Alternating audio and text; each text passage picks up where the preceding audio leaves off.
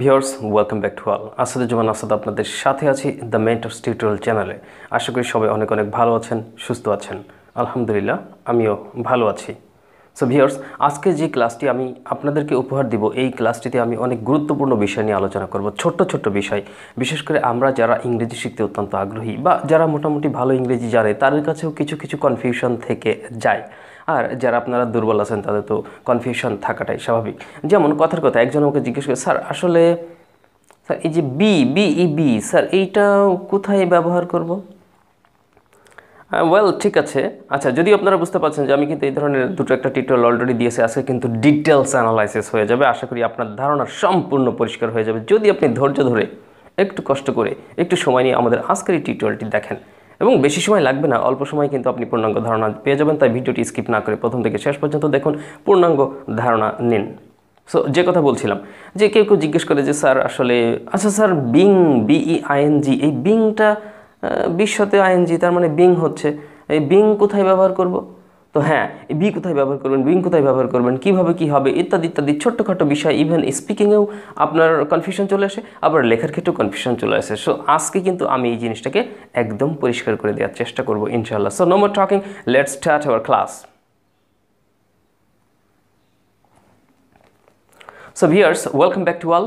After the intro পর আবার সবাইকে স্বাগত জানাচ্ছি। এখন আমরা শুরু করছি আমাদের মূল class. So everybody take a look at board. আমরা সবাই বোর্ডের দিকে লক্ষ্য করবো। আমি এখানে কিছু জিনিস লিখে লিখে আজকে কিন্তু দেখাবো, অর্থাৎ আপনাদের কিন্তু পুরোপুরি ক্লাস নিচ্ছি। আপনারা বুঝতে পারছেন যে ঘরে বসে, বাড়িতে বসে, অফিসে বসে আপনি কিন্তু আপনার মোবাইলে বা কম্পিউটারে, ল্যাপটপে বসে বসে কিন্তু এই ক্লাসগুলো করতে পারবেন। ক্লাসগুলো করে পূর্ণাঙ্গ ধারণা নিতে পারেন। কারণ আপনি একজন টিচার নিলেও আপনাকে এইভাবেই হয়তো বোঝাতেন তিনি, বা একটা প্রতিষ্ঠানে গিয়ে ভর্তি হলে সেখানে ক্লাস করলে তিনিও ঠিক এইভাবে আপনাকে বোঝানোর চেষ্টা করতেন, আমি যেভাবে বোঝানোর চেষ্টা করছি। সো ভিউয়ার্স, যাই হোক, আমার হাতে একটা বই দেখতে পাচ্ছেন। এই বইটার কথা আমি এর আগেও বিভিন্ন ভিডিওতে বলেছি। আপনারা দেখতে পাচ্ছেন যে এই বইটি কিন্তু অত্যন্ত গুরুত্বপূর্ণ একটি বই, বিশেষ করে স্মার্ট ইংলিশ শেখার জন্য। যারা অত্যন্ত সহজ পদ্ধতিতে স্বল্প সময়ে সহজে ইংরেজি শিখতে চান তাদের জন্য এই বইটি অত্যন্ত গুরুত্বপূর্ণ। এই বইটি যদি আপনাদের কালেকশনে না থেকে থাকে, অবশ্যই আজই কালেক্ট করার চেষ্টা করুন বইটি অত্যন্ত গুরুত্বপূর্ণ। Yes, I am the writer of the book, আমি এই বইয়ের লেখক। সো এই বইটি আমি এমনভাবে উপস্থাপন করেছি যে অত্যন্ত সহজ পদ্ধতিতে আপনি নিজে নিজে দেখতে পারবেন। ইংলিশের সাথে সাথে বাংলাতেও দেওয়া আছে, তাই যারা দুর্বল তারাও কিন্তু অত্যন্ত সহজে এখান থেকে বুঝতে পারবেন।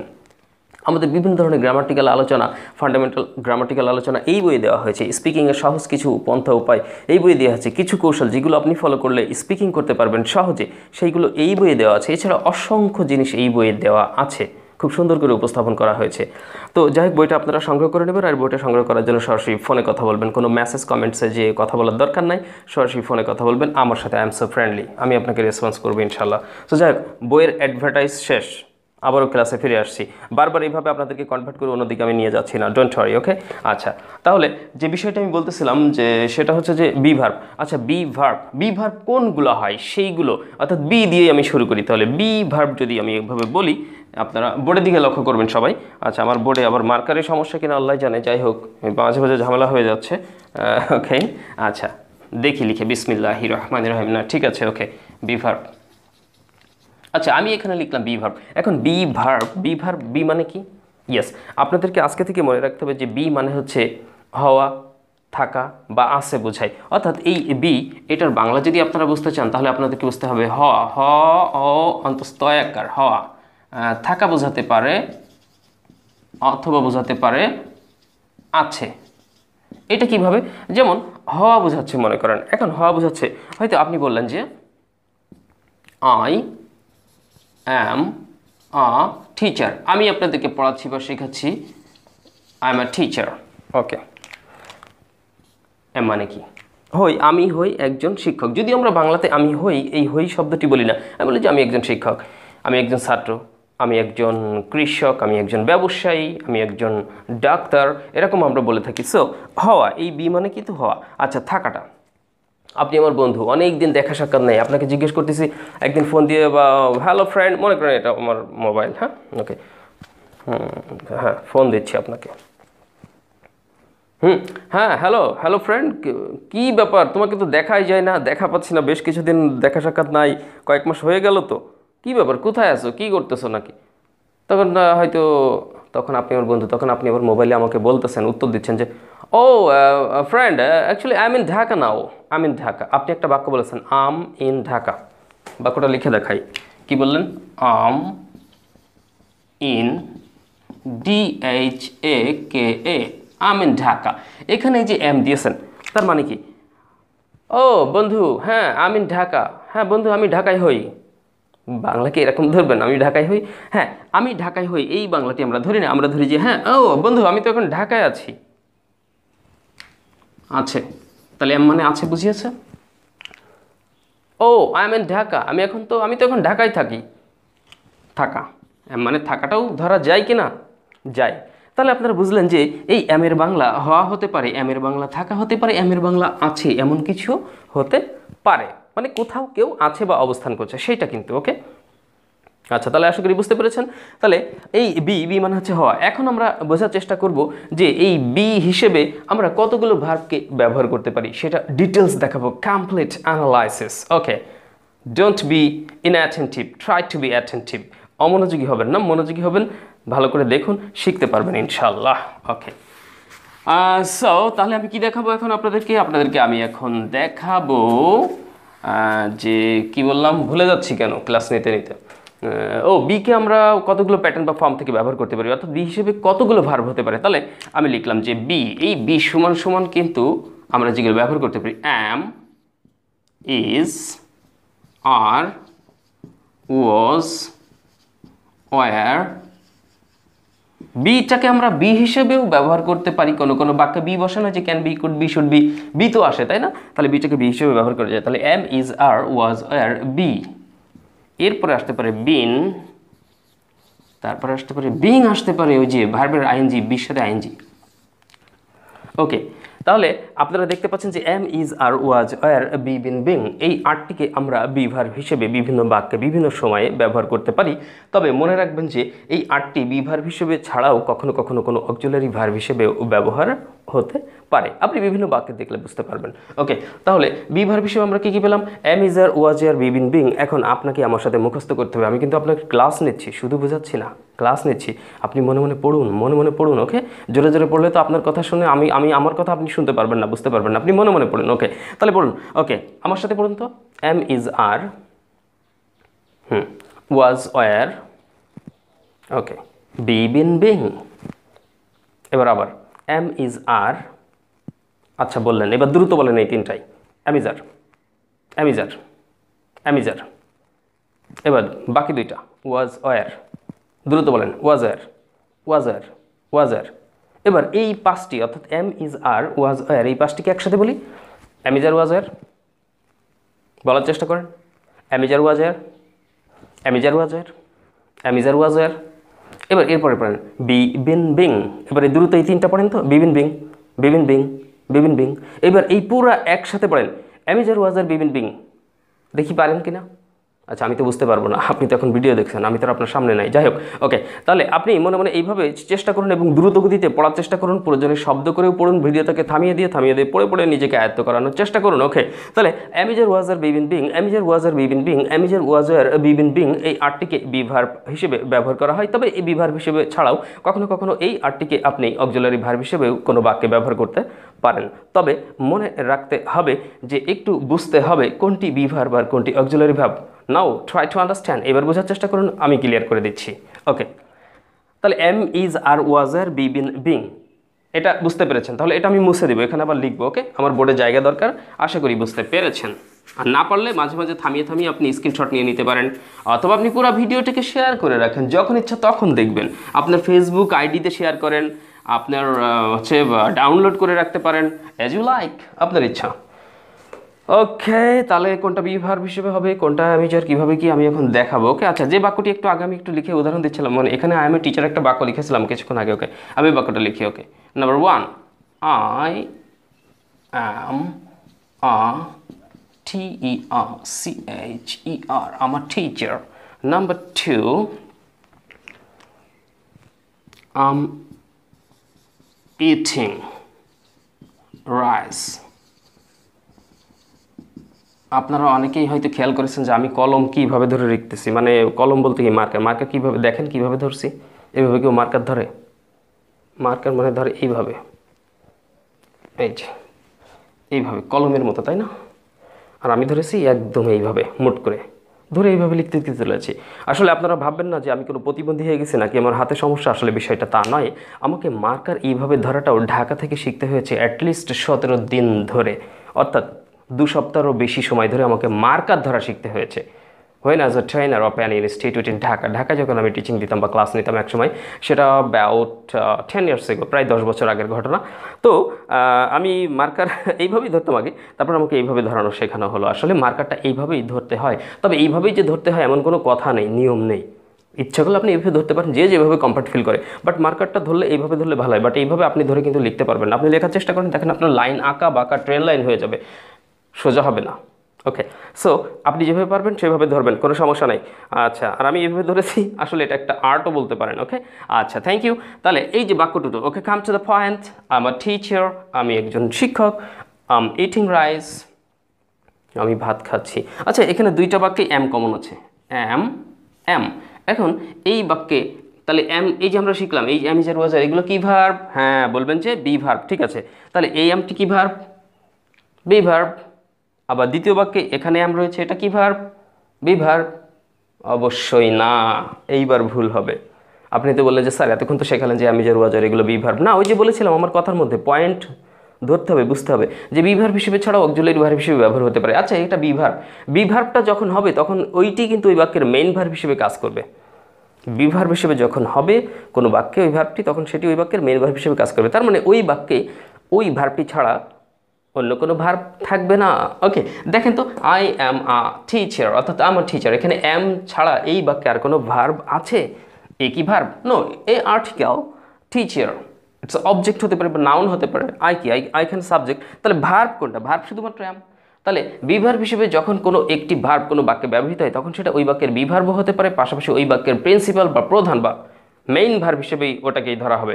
বাট মনে রাখতে হবে, যদি আমরা যে 8টা শিখলাম বি ভার্ব হিসেবে, যে 8টিকে শিখেছি, ওই 8টির মধ্যে কোনো একটি কোনো বাক্যে আছে, যেমনটি এই যে এখানে আছে, এবং তারপরে দেখছেন যে আরও একটি ভার্ব আছে ওই বাক্যে, যেমন এই যে ইটিং আছে, তখন কিন্তু ওই 8টির একটি, অর্থাৎ যেমন এখানে এম আছে, এটিকে আপনার বি ভার্ব বলা চলবে না। It's not be verb, it's auxiliary verb. কারণ কি? অক্সিলারি মানে কি? সাহায্যকারী। এই দেখেন, এম ইটকে সাহায্য করেছে না? আর সাহায্য করেছে কি দিয়ে? আইএনজি দিয়ে। ওকে, তাহলে ইটিং হয়ে গেছে এখানে মেইন ভার্ব, আর এম হয়ে গেছে এখানে অক্সিলারি ভার্ব। তাহলে M, is, R, was, R, B, bin, being, এই ভার্বগুলি বি ভার্ব হিসেবে ব্যবহার হতে পারে, আবার অক্সিলারি ভার্ব হিসেবে ব্যবহার হতে পারে। আশা করি ক্লিয়ার হয়েছেন। ইয়েস, ওকে। তারপরেও যদি সমস্যা থাকে আমাকে নক করবেন, আমি আপনাকে বুঝাই দেওয়ার চেষ্টা করব। কয়েক মিনিট লাগবে আপনাকে বোঝাতে মাত্র। ওকে, তাহলে আমরা এটা বুঝতে পারলাম। এখন আমরা বিভিন্নভাবে আরেকটু বিশ্লেষণ করে দেখব যে ওই যে M, is, R, was, R, B, bin, being, এই যে বেশ কিছু কথা, মানে কয়টা? 8টির কথা বলেছিলাম, এই ভিন্ন ভিন্ন রূপে কিভাবে কোনো বাক্যে এইগুলো ব্যবহার হয় সেটা একটু দেখে নিই সংক্ষেপে। ওকে, কিপ ওয়াচিং, দেখতে থাকুন। প্রথমে দেখালাম কি আপনাকে? I am a teacher. আচ্ছা, আই এম আ টিচার, আপনাকে যদি বলা হয় আই অ্যাম আ টিচার, ওকে, আমি একজন শিক্ষক, ভালো কথা। এখানে অ্যামটা হচ্ছে বি ভার্ব বা মেইন ভার্ব, ঠিক আছে। কিন্তু আমি যদি বলি এই বাক্যটি টোটাল কন্টেন্স, আপনি যদি বলেন sir present continuous tense. Present continuous tense কি? সাবজেক্টের পর এম, ইজ, আর, তারপরে ভার্বের আইএনজি। কই ভার্বের আইএনজি কই? নাই তো। তাহলে এটা প্রেজেন্ট কন্টিনিউয়াস টেন্স না, এটা সিম্পল প্রেজেন্টে আপনি ধরবেন। সিম্পল প্রেজেন্ট বা প্রেজেন্ট ইনডিফিনাইটে বললেও ভুল হবে না। ওকে, তাহলে আমার টিচার, এটা সিম্পল প্রেজেন্ট। ওকে, তার মানে আপনারা বুঝতে পারলেন যে সিম্পল প্রেজেন্টে বি ভার্ব যখন মেইন ভার্ব হয়, অর্থাৎ বি ভার্ব হিসেবে যখন ব্যবহার হয়, তখন সেটা প্রেজেন্ট ইনডিফিনাইট। ওকে, তাহলে এখানে আপনার বি ভার্ব হিসেবে এটা এম, ইজ, আর ব্যবহার হতে পারে। তাহলে আই এম আ টিচার, তাহলে হি হলে কি হবে? He is a teacher, he is a teacher. ওকে, তারপরে যদি আমি বলি ইউ দিয়ে, যে ইউ, তাহলে ইউ এরপরে কি হবে? You R a teacher. ওকে, তাহলে এম, ইজ, আর, তিনটাই চলে আসলো সিম্পল প্রেজেন্ট হিসেবে। আশা করি বুঝতে পেরেছেন। তাহলে simple প্রেজেন্টে M, is, R be verb হিসেবে বা মেইন ভার্ব হিসেবে ব্যবহার হতে পারে। আবার এরপরে এম, ইজ, আর কিন্তু ব্যবহার হতে পারে কোথায়? ওই যে বলছিলাম প্রেজেন্ট কন্টিনিউয়াস টেন্স। সেটা কিভাবে এখন আমি দেখাবো, ঠিক যেভাবে আপনাকেও বুঝে নিতে হবে সেভাবে। ওকে, তাহলে চলেন আমরা এম, ইজ, আরকে প্রেজেন্ট কন্টিনিউয়াস টেন্সে কীভাবে ব্যবহার করছি সেটা একটু দেখে নিই। ওকে, এটা আপনি জানেন, তারপরে বলি। ওই যে একটু আগে বলেছিলাম যে আম eating rice, EATING, eating rice, এর মানে কি? আমি ভাত খাচ্ছি। আচ্ছা আমি যদি বলি যে সে ভাত খাচ্ছে, তাহলে হি অ্যাম, তাই না? হির পরে কি অ্যাম হয়? হির পরে ইজ। ওকে, তাহলে he is eating rice. Okay, number 3, তুমি ভাত খাচ্ছ, ইউ, তাহলে ইউর পরে আর হবে, ইউ আর ইটিং রাইস। তাহলে এই যে এম ইজ আর, এটা আবারও ব্যবহার হয়েছে। এটা কোন টেন্স? Present continuous. তাহলে আপনারা বুঝলেন যে প্রেজেন্ট কন্টিনিউয়াসে এম ইজ আর ব্যবহার হতে পারে, কিন্তু প্রেজেন্ট কন্টিনিউয়াস টেন্সে যখন এম ইজ আর এটা ব্যবহার হবে তখন সেটাকে বি ভার্ব বলা যাবে না। কারণ কি? এম ইজ আর প্রতিটির পরে ইটিং ইটিং ইটিং আছে, তার মানে এগুলো হচ্ছে মেইন ভার্ব, আর এগুলো তখন হয়ে গেল সাহায্যকারী verb, auxiliary verb. So I think you R clear, you got it. ওকে, চলুন আরও কীভাবে ব্যবহার হতে পারে এইগুলো। ও হ্যাঁ, তাহলে অ্যামিজার এখানে আপনি ব্যবহার করেছেন, তো অ্যামিজার ওই যে ওয়াজার ছিল। হ্যাঁ, ওয়াজার কোথায় ব্যবহার করবেন? ওয়াজার পাস্ট টেন্সে ব্যবহার করবেন, ঠিক অ্যামিজারের মতোই।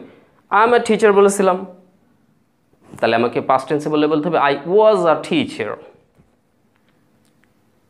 ইউ আর আ টিচার বলেছিলাম, তাহলে পাস্ট টেন্সে বলতে হবে ইউ ওয়ার আ টিচার।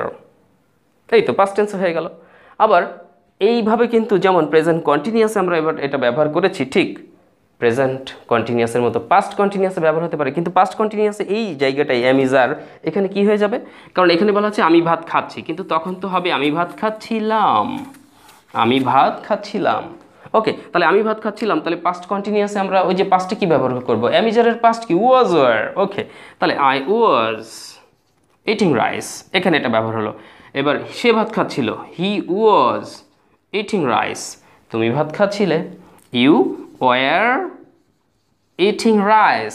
ওকে, তাহলে পাস্ট টেন্সও কিন্তু অ্যামিজারের পাস্ট ফর্ম অর্থাৎ ওয়াজ ওয়ার হয়ে যাচ্ছে। তাহলে আপনি বুঝতে পারলেন যে পাস্ট টেন্সের ক্ষেত্রেও কিভাবে বিভার্ব হিসেবে ওয়াজার ব্যবহার হতে পারে, আবার কিভাবে অক্সিলারি ভার্ব হিসেবে ওয়াজার ব্যবহার হতে পারে, সেটা কিন্তু আপনি ক্লিয়ার হয়ে গেলেন। ওকে, তাহলে এইটা গেল আরেকটা প্যাটার্ন। এবার আরও প্যাটার্ন আমি আপনাদেরকে দেখাবো। এবার সেটা কি দেখানো যায়, চলুন দেখা যাক। অ্যামিজার ওয়াজার চলে গেছে না? আচ্ছা, বি, শুধু বিও তো কখনো হয়। ওই যে আমি কিন্তু বলেছিলাম, সংক্ষেপে বোঝাই দিই।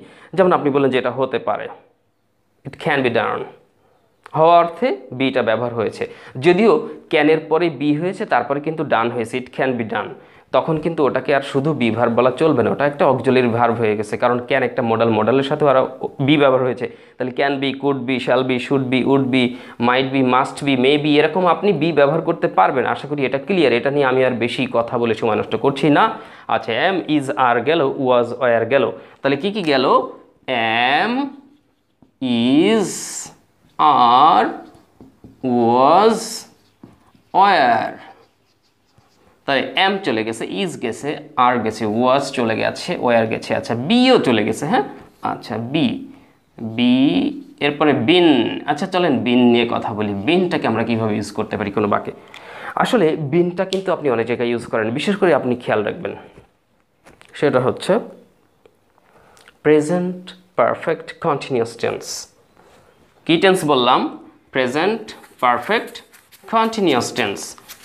আচ্ছা, present perfect continuous tense structure মনে আছে? আপনি তো চিন্তা করবেন এটা তো কবে পড়েছিলাম স্যার, আবার কারো কারো মনে আছে। ঠিক আছে, ওকে, তাহলে আমি একটা বাক্য লিখি, I have been eating rice for 10 minutes, MINUTES, মিনিউটেস। Minutes বানানে ঝামেলা আছে, খেয়াল রাখবেন। আচ্ছা, তাহলে I have been eating rice for 10 minutes, আমি ভাত খাচ্ছি 10 মিনিট ধরে বা 10 মিনিট যাবত। ওকে, এই দেখেন তো এর মধ্যে বিন এসছে না? এই যে বিনটা চলে এসছে এইখানে। ওকে, তাহলে আপনি বুঝলেন যে হ্যাভ বিন, হ্যাজ বিন কখনো পাস্ট পারফেক্ট কন্টিনিউয়াসেও এরকম জায়গায় বসে যাবে হ্যাড বিন। তাহলে প্রেজেন্ট পারফেক্ট কন্টিনিউয়াসে হ্যাভ বিন বা হ্যাজ বিন, হ্যাভেজের সাথে বিন, আর পাস্ট পারফেক্ট কন্টিনিউয়াসে হ্যাডের সাথে বিন, হ্যাড বিন বসবে। ওকে, তাহলে এই জায়গায় কিন্তু আপনি বিন ব্যবহার করছেন। তাহলে এই জিনিসটা আপনি খেয়াল রাখবেন যে এখানে আমরা বিন ব্যবহার করতেছি। তাহলে I have been eating rice for 10 minutes, আমি 10 মিনিট ধরে ভাত খাচ্ছি। তো এখানে বিন আপনি ব্যবহার করেছেন, বাট বিন এখানে কিন্তু আসলে বি ভার্ব হিসেবে ব্যবহার হয়নি, এটা অক্সিলারি ভার্ব কিন্তু হয়ে গেছে, মেইন ভার্ব কিন্তু এখানে আছে, তাই না? আচ্ছা, এই জিনিসটা আপনাকে খেয়াল রাখতে হবে, মানে কিভাবে কোন কোন রূপে এই ভার্বগুলো ব্যবহার হতে পারে সেটা কিন্তু ডিটেলস ধারণা দিচ্ছি আপনাদেরকে আমি। ওকে, তাহলে এই জায়গায় বিন ব্যবহার হচ্ছে। ওকে, আবার দেখেন আরেক জায়গায় বিন ব্যবহার হয়, সেটা কোন জায়গায় হতে পারে? যেমন আপনি বললেন যে আমি কাজটি করেছি, বলেন তো আমি কাজটি করেছি এর ইংলিশ কি হবে? আমি কাজটি করেছি এর ইংলিশটা আপনি লিখবেন যে আই হ্যাভ, মানে সম্প্রতি করা হয়ে গেছে, আই হ্যাভ ডান। আমি এখান থেকে একটু মুছে দিই, তাহলে ভালো হবে বুঝতে। আচ্ছা, এই বাক্যটি তো আর দরকার নেই, এই বাক্যটি আমি ক্লিয়ার করে দিই। I have done the work, এর বাংলা অর্থ কি? আমি কাজটি করেছি। ওকে, আচ্ছা, আমি কাজটি করেছি এইটা যদি প্যাসিভ সেন্সে বোঝায়, প্যাসিভ, অ্যাক্টিভ আর প্যাসিভ, ছোটোবেলায় ভয়েস চেঞ্জ শিখেছিলেন, অ্যাক্টিভ ভয়েস প্যাসিভ ভয়েস, তাই না? হ্যাঁ, অ্যাক্টিভ আর প্যাসিভ। আচ্ছা, অ্যাক্টিভ আর প্যাসিভটা কি অত্যন্ত সহজে আমি বুঝাই দিই। কর্তা ডাইরেক্ট কোনো কিছু করে এমনটি বোঝালে সেটি অ্যাক্টিভ। কর্তা ডাইরেক্ট কোনো কিছু করে, ভাত খাওয়া, সরি কাজ করা, এই করা কাজটি মানে যে করেছে, কে করছে? আমি, আই। তাহলে আমি যে ডাইরেক্ট করেছি সেটাই বোঝাচ্ছি, I have done the work, আমি কাজটি করেছি। তাহলে কর্তা ডাইরেক্ট কোনো কিছু করে, এইটা আছে অ্যাক্টিভে। কিন্তু কখনো কখনো এই ধরনের বাক্য প্যাসিভেও বোঝানো যায়, তখন বাংলাটা কর্তা ডাইরেক্ট করেছে এটা না বুঝিয়ে এইভাবে বাংলা বলা হয় যে কর্তার দ্বারা কাজটি করা হয়েছে। বিষয়টা কিন্তু অনেকটা একই, মানে যেই লাউ সেই কদু, তবে দেখতে ভিন্ন হলেও সেন্স এক। ওকে, ব্যাপারটা এরকম যে তাহলে আমি কাজটি করেছি, আপনি হয়তো বললেন যে আমার দ্বারা কাজটি করা হয়েছে, তখন আপনি দেখবেন কিভাবে হবে, আমার দ্বারা কাজটি করা হয়েছে, তাহলে কাজটিকে আপনার নিয়ে আসতে হবে। তাহলে দ্য ওয়ার্ক, এখন দ্য ওয়ার্ক এটা থার্ড পারসন সিঙ্গুলার, তো এরপরে কিন্তু আবার হ্যাভ বসানো যায় না, তখন এরপরে আবার হ্যাজ বসাতে হয় আপনাকে, হ্যাজ।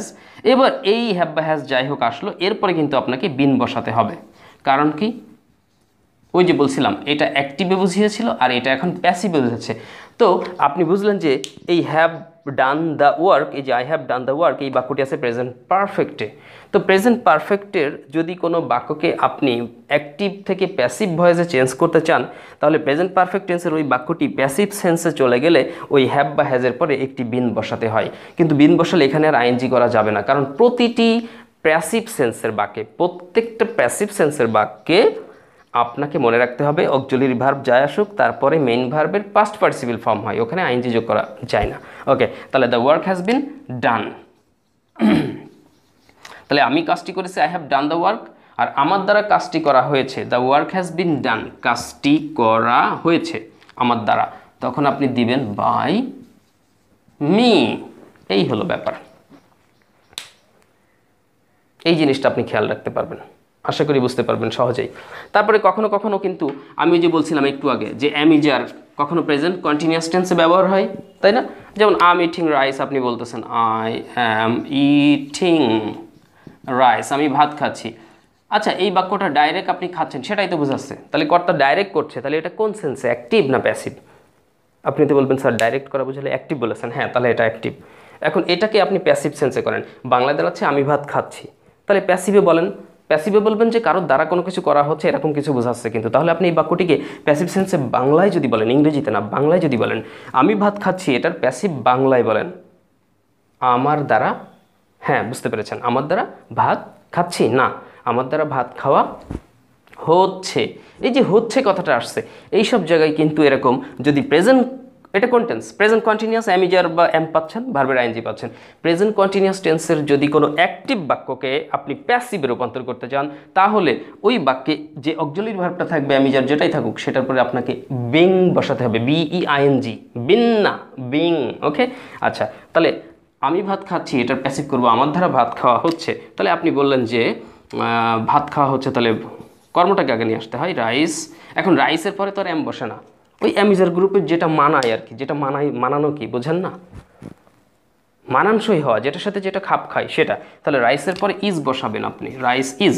এইবার কি, ওই যে বলছিলাম অ্যামিজার যেটাই আসুক না কেন প্যাসিভ সেন্সে ওই প্রেজেন্ট কন্টিনিউয়াসে অ্যামিজারের পর বিং বসাতে হবে, রাইস ইজ বিং, এই জায়গায় কিন্তু বিং বসে, রাইস ইজ বিং ইটেন। ওই যে বলেছিলাম প্যাসিভ সেন্সে প্রত্যেকটা main verb past participle form চলে যাবে, তাহলে ইটিং একটা ইটেন হয়ে যাবে, rice is being eaten by me, আমার দ্বারা ভাত খাওয়া হচ্ছে, ইয়েস, এই জায়গায় কিন্তু বিং আসে। তো আশা করি তাহলে আপনারা বুঝলেন যে M is R, was were, B বুঝেছেন এবং বিনও বুঝেছেন, অ্যামিজার ওয়াজার বি বিন, আবার লাস্টে এই যে বিংও বুঝে গেলেন, লাস্টে বিং ছিল, হ্যাঁ এই বিংটাও আমি বুঝিয়ে দিলাম। তাহলে এই যে বি ভার্ব হিসেবে কিভাবে একটা বাক্যে ব্যবহার হয়, আবার এই বি ভার্বগুলি কখনো কোনো বাক্যে অক্সিলারি ভার্ব হিসেবেও কিভাবে ব্যবহার হয়, সেটা কিন্তু আমি পরিষ্কার ধারণা আপনাদেরকে দিয়ে দিয়েছি। জানি না কতটুকু নিতে পেরেছেন, তবে যদি বুঝতে সমস্যা হয় ভিডিওটি আরও 1-2 বার আপনি দেখুন, ধৈর্য ধরুন। আল্লাহ ধৈর্যশীলদের পছন্দ করেন, আল কোরআন। সো আপনাকে ধৈর্য ধরতে হবে। ডিয়ার ভিউয়ার্স, এবার বি ভার্বের সর্বশেষ আলোচনাটুকু দিয়েই আমি ভিডিওটি শেষ করব। সো এবার দেখবেন বি ভার্ব হিসেবে আমরা যে ভার্বগুলি ব্যবহার করলাম, বা এতক্ষণ বি ভার্বকে আমরা বিভিন্ন ধরনের অক্সিলারি ভার্ব হিসেবে ব্যবহার করেছি, এখন দেখব এই বি ভার্বগুলোর কিছু ব্যতিক্রম ব্যবহার। আর ব্যতিক্রম ব্যবহার বলতে যেটা বোঝাচ্ছে সেটা আপনারা এখন কাইন্ডলি একটু মনিটর বা স্ক্রিনে চোখ রাখুন এবং মনোযোগ দিয়ে দেখুন এবং শুনুন এবং বোঝার চেষ্টা করুন। সেটি হচ্ছে যে, মনে করেন আপনাকে আমি একটি বাক্য বললাম যে আমি বাজারে যাই। আচ্ছা, আমি বাজারে যাই, এই বাক্যটির ইংলিশ কী হবে? নিশ্চয়ই আপনি বলবেন sir I go to market. ওকে, আমি বাজারে যাই, আই গো টু মার্কেট। আচ্ছা, আমি বাজারে যাই এই বাক্যটি না বলে যদি আমি এখন বলি আমাকে বাজারে যেতে হয়, তাহলে ইংলিশ কী বলবেন? আমাকে বাজারে যেতে হয়, এটা আমি সাধারণ অর্থে বলছি, বাধ্যতামূলকভাবে নয়। বাধ্যতামূলকভাবে বোঝালে আপনারা হয়তো কেউ বলবেন যে স্যার ওই যে have to has to use করতে হবে, মাস্ট বা ইত্যাদি এরকম কিছু ব্যবহার করতে হবে, যে I have to go to market. না, আমি এরকম বাধ্যতামূলকভাবে বোঝাচ্ছি না, আমি স্বাভাবিকভাবে বোঝানোর চেষ্টা করছি। যে এটা মনে করেন সাধারণ অর্থে যে আপনাকে বাজারে যেতে হয়, যেটা হচ্ছে গেলেও চলে না গেলেও চলে, বাট আপনি বলতেছেন যে আমাকে বাজারে যেতে হয়। তাহলে আমি বাজারে যাই, I go to market, but আমাকে বাজারে যেতে হয়, এই বাক্যের ইংলিশটি কী হবে? কি একটু কনফিউশনে পড়ে গেছেন তাই না? বা একটু চিন্তা করছেন যে এটা কি বলা যায়, কি বলা যায়। হ্যাঁ, এইটা কিন্তু কনফিউজিং একটা ব্যাপার। তো এই ব্যাপারটা আমি ক্লিয়ার করে দিচ্ছি। এইখানে আপনাদেরকে কিন্তু বি ভার্ব হিসেবে যে অ্যামিজার আছে, সেই অ্যামিজারের সাথে আপনাদেরকে টু ব্যবহার করতে হবে, অর্থাৎ এম টু ইজ টু বা আর টু ব্যবহার করতে হবে। কিন্তু আপনি যখন M two is two R two, অর্থাৎ এম ইজ আর বা ওয়াজার এগুলোর সাথে টু ব্যবহার করবেন, তখন এটি কিন্তু আর বি ভার্ব হিসেবে থাকে না। এটি কিন্তু আসলে এক ধরনের মডাল অক্সিলারি ভার্ব হয়ে যায়, যেটাকে আপনি সেমি মডাল বা মডাল অক্সিলারি ভার্ব বলতে পারেন। তবে এটা কিন্তু বি ভার্বের একটা ব্যতিক্রম রূপ, আশা করি বুঝতে পারছেন। তাহলে চলুন ওই বাক্যটির ইংলিশ করা যাক। যে আমি বাজারে যাই, আপনি বললেন যে আই গো টু মার্কেট, আর আমাকে বাজারে যেতে হয়, এটাকে আপনাকে বলতে হবে I am to go to market. কিন্তু এম টুর পরে, ইস টুর পরে, ওয়াজ টু যাই ব্যবহার করেন না কেন, এরপর ভার্বের প্রেজেন্ট ফর্ম, এটা কিন্তু আপনাকে খেয়াল রাখতে হবে। তার মানে কি, M two is to R two, এটা খেয়াল রাখবেন। তাহলে আমাকে বাজারে যেতে হয়, I am to go to market. তাকে বাজারে যেতে হয়, he is to go to market. যার পরে যেটা বসে, যার পরে অ্যাম, যার পরে ইজ, যার পরে আর, আপনি এইভাবে বসাবেন। তোমাকে বাজারে যেতে হয়, you R to go to market. ওকে, আচ্ছা, এরপরে যদি আমি পাস্ট টেন্সে বলতে চাই, তাহলে বলবো আমাকে বাজারে যেতে হয়েছিল, সাধারণ অর্থে I was to go to market. তাকে বাজারে যেতে হয়েছিল, হি ওয়াজ টু গো টু মার্কেট। তোমাকে বাজারে যেতে হয়েছিল, you were to go to market. আশা করি বুঝতে পেরেছেন, ইটস ভেরি ইজি। তাহলে এই যে M two is two R two, was two war two, এইগুলোর পরেও আমরা টু ব্যবহার করতেছি কখন? যখন বোঝাবে যে কাউকে কোনো কিছু করতে হয়, কাউকে কোনো কাজ করতে হয়। আশা করি বুঝতে পেরেছেন। That's all. So if you want to be successful, you must be patient. আপনি যদি সফল হতে চান, আপনাকে পেশেন্ট হতে হবে। পেশেন্ট মানে কি? রুগী। হ্যাঁ, পেশেন্ট মানে রুগীও হয়, অর্থাৎ আপনাকে ধৈর্যশীল হতে হবে। অবশ্য রুগী হলেও ধৈর্যশীলই হওয়া লাগে, কারণ রুগী হলেই তো, ওষুধ খেলেই তো সঙ্গে সঙ্গে যে সেরে যায় তা না, আস্তে আস্তে আস্তে আস্তে ছাড়ে। এই জন্য ধৈর্যশীল হতে হবে। সো এটা আপনাকে খেয়াল রাখতে হবে। আপনি বারবার এটা দেখুন, দেখার পরেও যদি আপনি কয়েকবার দেখার পরেও বুঝতে না পারেন, just knock me, I'll try to reply you, I'll try to make you understand clearly once again. আমি আবারও আপনাকে পরিষ্কার করে বুঝিয়ে দেওয়ার চেষ্টা করব ইনশাআল্লাহ। Okay.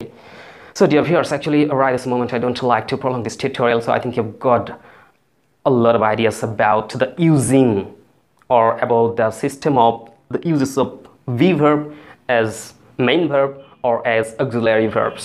So I think there is no confusion here. You totally got the clear idea. So after all, if you face any type of problem to use at the time of practical session, you can knock me, I'll try to help you. And try to learn smart English, try to change your life, because always remember, now it's the modern times, now is the age of competition. So at the age of competition, if you aren't competitive, it will be really so pathetic for you in your life and future. So if you're not interested to make your life pathetic, try to be careful, try to be serious from right now. Change your life. So learn English and build up a smart career. So dear viewers, wish all the best, take care, আল্লাহ হাফেজ, আসসালামু আলাইকুম।